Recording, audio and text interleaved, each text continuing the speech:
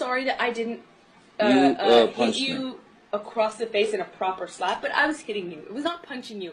Babe, you're not punched. Don't tell me what it feels like to be punched. You know, even a lot of fights been around a long time. I know. Yeah, no, when you fucking have a closed fist. You get punched. You got hit. I'm sorry I hit you like this, but I did not punch you. I did not fucking deck you. I fucking was hitting you. You can't I don't know deck what the motion of my actual hand was, but you're fine. Things are only getting worse for Adam Levine.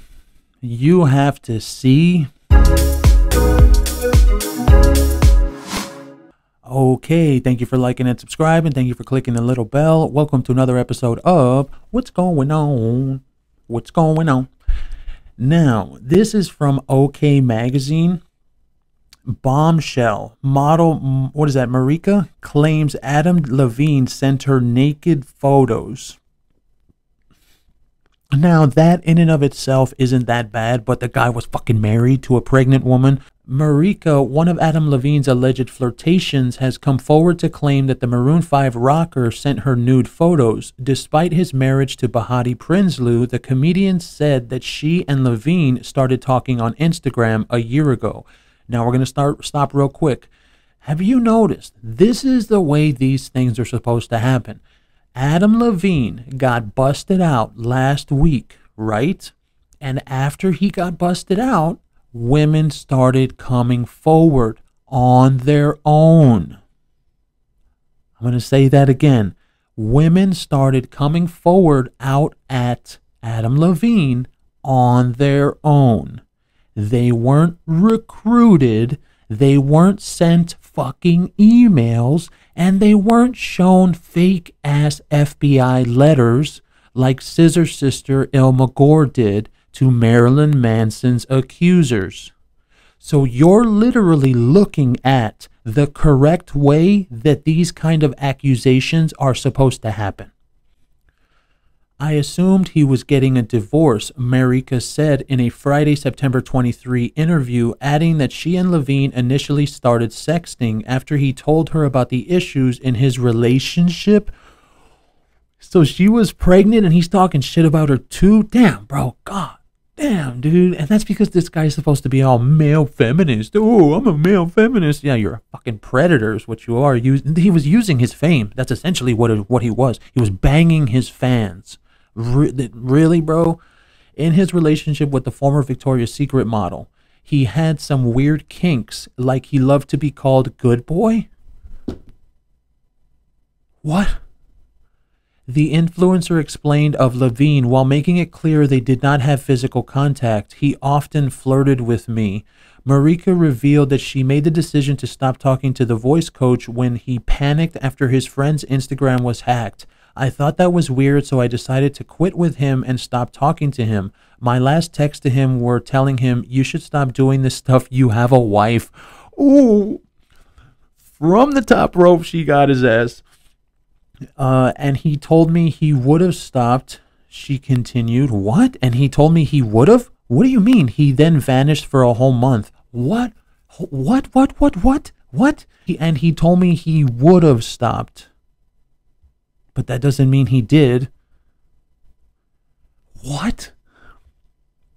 He then vanished for a whole month. The brunette beauty dished about her contacts since with Levine. Haven't heard from him since then. In one of the alleged messages between herself and the married father of two, Marika told Levine how she wanted to go on a social media detox, to which he replied, distract yourself by fucking with me. Dude, she has a genuine need here. Like, I feel that all the time. I would love to be able to get off Twitter. You know, I'd love to be able to sign out and just not be in that toxic shithole for at least a day, and I can't do it. Because every time I start getting upset and I delete the app, that's what I do. I have a love-hate relationship with Twitter. I'll get angry and I'll be like, look, I don't want to hear this shit anymore. I don't want to read about this shit anymore. I don't care. So I'll delete the app. And then 2 hours later, it starts hitting. I start itching and I'm like, what's going on out there? What's happening? What is going on? Because that's how it is on social media, dude. Either you're on social media and you're misinformed, or you're off social media and you're uninformed. And I think the longest I've ever gone off of Twitter, and I mean Twitter, I'm not talking about Instagram, I'm not talking about Facebook. I've been off of those before. It's easy. You just delete the Facebook app. Nobody really gives a shit about Facebook anymore. Instagram too. Nobody really cares about Instagram the way they used to. But deleting Twitter, that's one of the biggest ones because it's so addicting. You're literally up to the minute on everything. So then like 2 hours later, I'm like, what's going on out there? What are these people talking about? What's happening? Am I missing something? Is something going on? Is there something big? Oh, so then I'll literally download the app again and get right back on it. It's horrible. But yeah, I totally agree with her. A social media detox, well, then again, she's an influencer, so I'm pretty sure Instagram for her is a big deal. But a social media detox would be perfect. It did like 5 days. Could you imagine 5 days with no social media? How peaceful that would be. But then you're just like, what's going on out there? What's happening? As OK previously reported, on Monday, September 19th, Sumner Stroh was the first woman to come forward with allegations of Levine stepping out on his marriage. The payphone vocalist later released a statement admitting to the online flirtation, but made it clear that he never had a physical relationship with anyone other than the mother of his children. I used poor judgment in speaking with anyone other than my wife in any kind of flirtatious manner. I did not have an affair. Nevertheless, I crossed the line during a regrettable period of my life. Levine stated, in certain instances, it became inappropriate. I have addressed that and taken proactive steps to remedy this with my family. Well, there you go. If that's true, good for him. Good. You have that. This is the thing. This is how I am. You have to be able to shit on somebody the same way Amber Heard shit on Johnny Depp's bed, but you also have to be able to give people the props they deserve. So if that's true, if he is taking steps to remedy this with his family and his wife, then good for him. Good job, bro. Okay, now we got a little lightning round, and today the topic is Olivia Wilde and Don't Worry Darling. So let's get into this. From Pop Crave, Florence Pugh and Olivia Wilde got into a screaming match on the set of Don't Worry Darling, at Vulture reports. Florence was so upset she told then Warner Brothers boss Toby Emmerich she wasn't going to promote the movie. I haven't seen her anywhere. The only people I've seen promoting this movie are Olivia Wilde, of course, Harry Styles. I really haven't seen her promoting it. So, well, there you have it right there. Screaming match. So she was being abusive to Florence Pugh on set of her movie. So there's that. And then here comes the damage control. No, from Entertainment Weekly. No, Olivia Wilde and Miss Flo did not get into a screaming match on set of Don't Worry Darling, according to 40 crew members from the film. Now, here's a good rule that I've learned when it comes to independent media and mainstream media.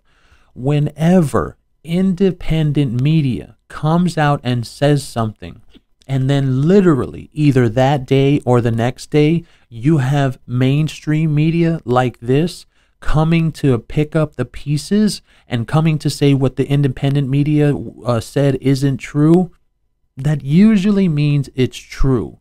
Because these kind of people, the mainstream media people, that's what they're there for. They're there for damage control. So if you had to ask me, who do I believe? Do I believe Entertainment Weekly or do I believe Pop Crave? I'm going to have to go with Pop Crave because I think that there's no doubt in my mind that Entertainment Weekly definitely has some connections to some of the people like Olivia Wilde, and as well some, not necessarily Amber Heard, because I haven't seen anything from Entertainment Weekly positive for Amber Heard. At least I haven't seen it. But I do think that these mainstream media outlets, they have a connection to these, these feminist women that are really high on the ladder. So they have to make sure that they don't look bad. So do I think that she got into a screaming match? I absolutely do.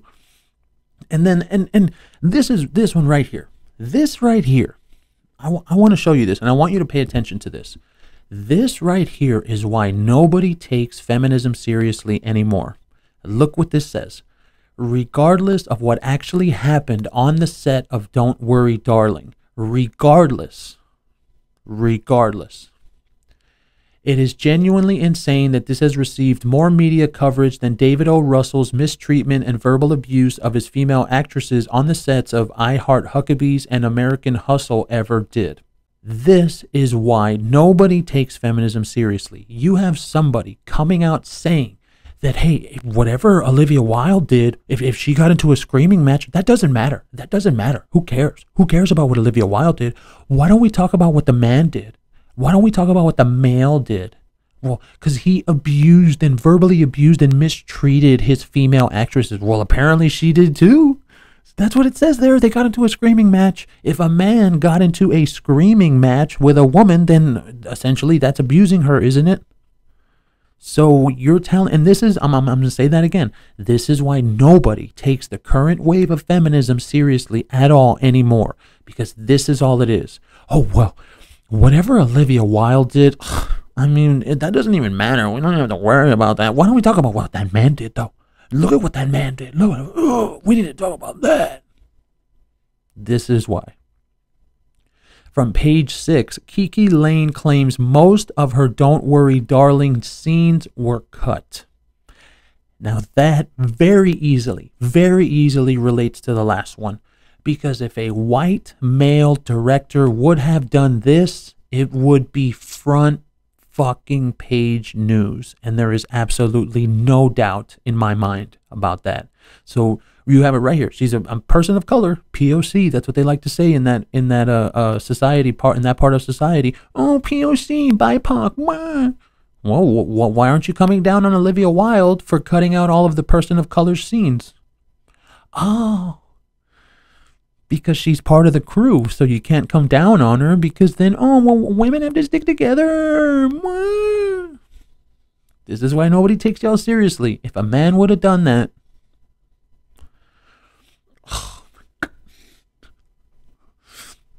Olivia Wilde discusses her approach to focus on female pleasure in sex scenes in Don't Worry, Darling.